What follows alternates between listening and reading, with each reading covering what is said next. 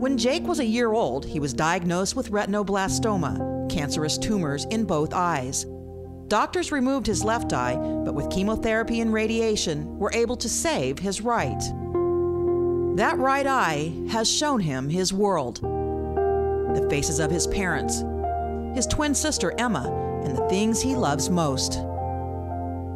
Over his 12 years, the cancer came back 8 times, and 8 times Jake beat it.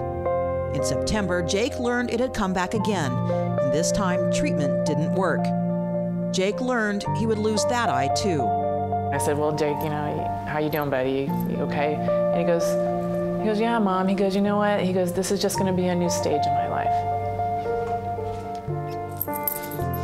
Just sad, like I won't be able to see them ever again. And just like, we fought so hard and yet cancer wins.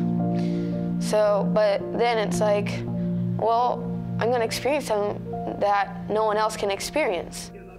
With more than a month before his surgery, Jake told his parents that what he wanted to see most one last time was another USC game. His wish reached Trojan head coach Pete Carroll. The first thing was, let's make sure he gets inside and sees everything he wants to see. And you know, God bless him, he deserves every bit of it. Right when I met this kid, you know, I really felt a connection with him. In just a short time, the Trojans gave Jake a lifetime of memories.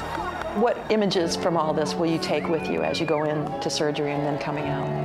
I'm going to know what they look like Blake, long blonde hair, Chris, real big, and mustache or beard and everything. I'm gonna take in my parents, my friends, so when they're talking to me, I just will picture them in my head. Oh, that's my dad. Oh, that's my mom. That's my best friend Connor.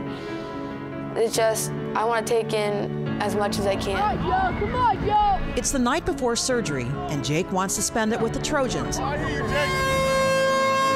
Everybody loves you, Jake, and we can't wait for you to come back. As soon as you get back, come see us, okay? All right. You promise? Yep. Being at the practice and being with the guys and just, you know, there wasn't like this intensity of what we were confronting the next day.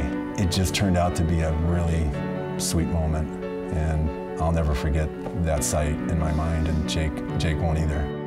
Give me a big hug, man. Hey, everything's gonna be all right. All right.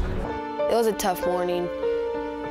It wasn't the fear of being blind, it was more the fear of, all right, this is like my last minutes of seeing, you know, last hours. That was the fear.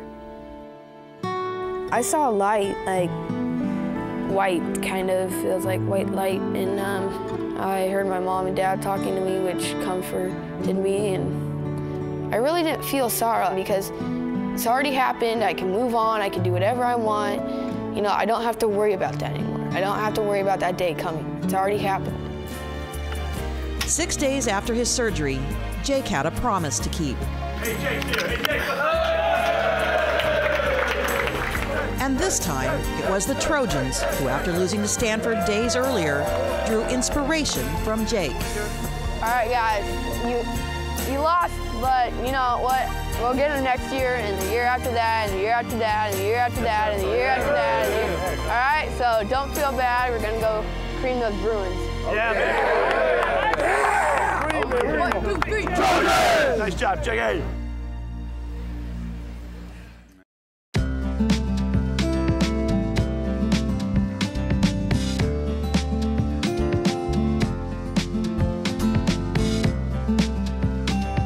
At a young age, I learned that life will bring adversity and challenges.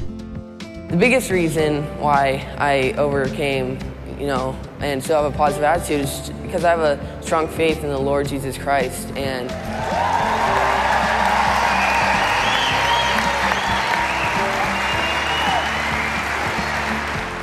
no matter what challenge we face, we're all going to be fearful.